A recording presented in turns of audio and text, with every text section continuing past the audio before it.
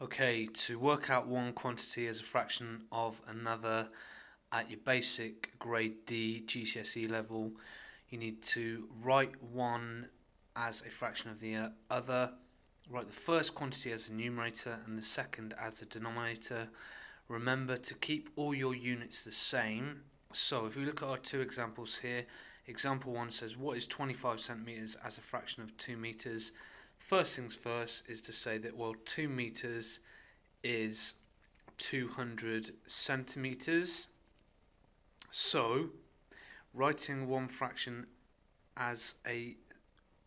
quantity as a fraction of the other, what we've got is 25 centimeters as a fraction of 200 centimeters, or 2 meters is written like that.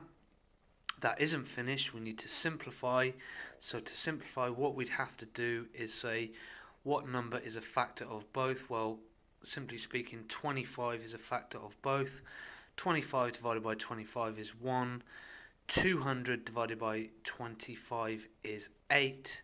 So that's our answer. So 25 centimeters as a fraction of 2 meters is 1/8.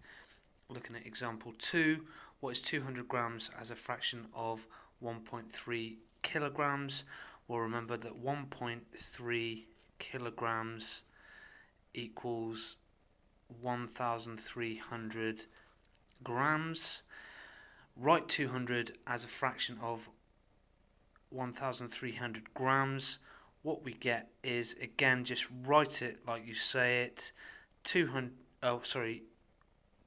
grams out of 1,300 is our initial fraction. Simplify that, we'll just knock off the zeros and we're going to be left with 2 out of 13.